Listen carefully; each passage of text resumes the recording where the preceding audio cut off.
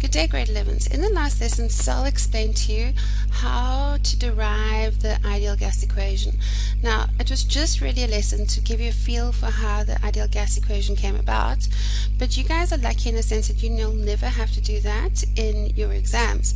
But what you do need to do is to use it. So in this lesson, we're going to go through a couple of examples.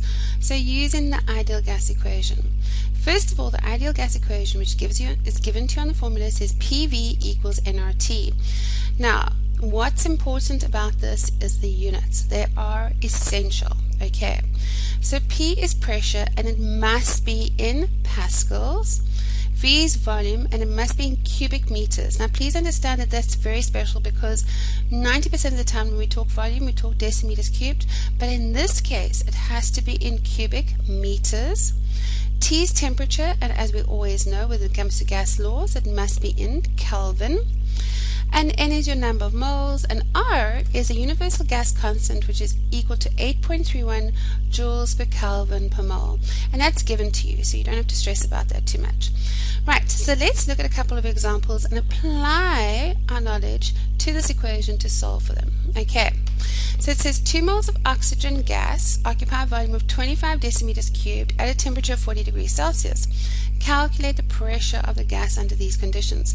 So the very first thing that we're going to do is we're going to write down our variables P, V, N, R, T. We know that R is 8.31, so life is cool. Okay, they tell us the pressure. Actually, the pressure is what we want. Okay, they tell us the volume is 25 decimeters cubed. The number of moles is 2. And the temperature is 40 degrees Celsius. But remember that there are a couple of things we need to change here. First of all, volume has to be measured in what? It has to be in cubic meters, and temperature has to be in Kelvin. So we need to convert that. So let's do it on the right hand side here. To get from decimeters cubed to cubic meters, we're going to divide by 1,000. Okay, so we're going to go 25 divide by 1,000, which is going to give us 0.025 cubic meters. Okay, so therefore this is 0.025 cubic meters. Nice and easy, right? Kelvin, to get from degrees Celsius to Kelvin, what do we have to do? We have to add 273. So that becomes a 3, and then a 7 and a 4 is 11. I don't know why there's a comma there. So let's try again. 3, 7 and 4 is 11. Carry 1, that's 313 Kelvin. Now all we have to do is substitute these into our ideal gas law, which is PV equals nRT. We want P, so we're solving for P. So we're going to leave P by itself, and we're going to go nRT over the volume. Okay, nice and easy. So therefore, the number of moles is 2. The universal gas constant is 8.31. The temperature is 313. And we know that the volume is going to be 0.025. And now what do? We get out our calculators. Okay, and we say, right, let's see what we got.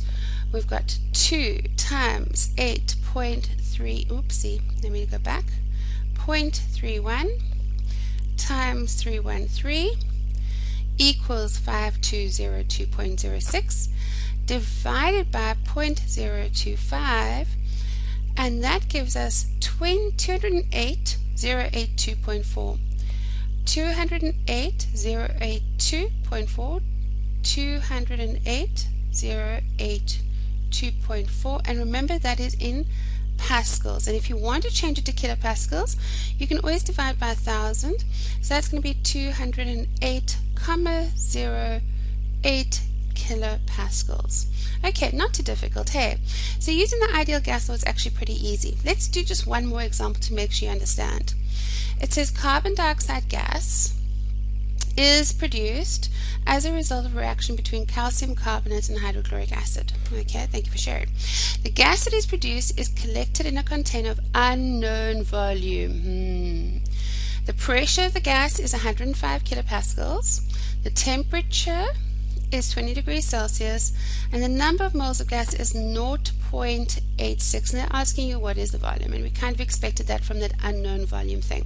So again, let's write down all our variables: P, V, N, R, T. This time we know the pressure is 105 kilopascals. The volume is what we want.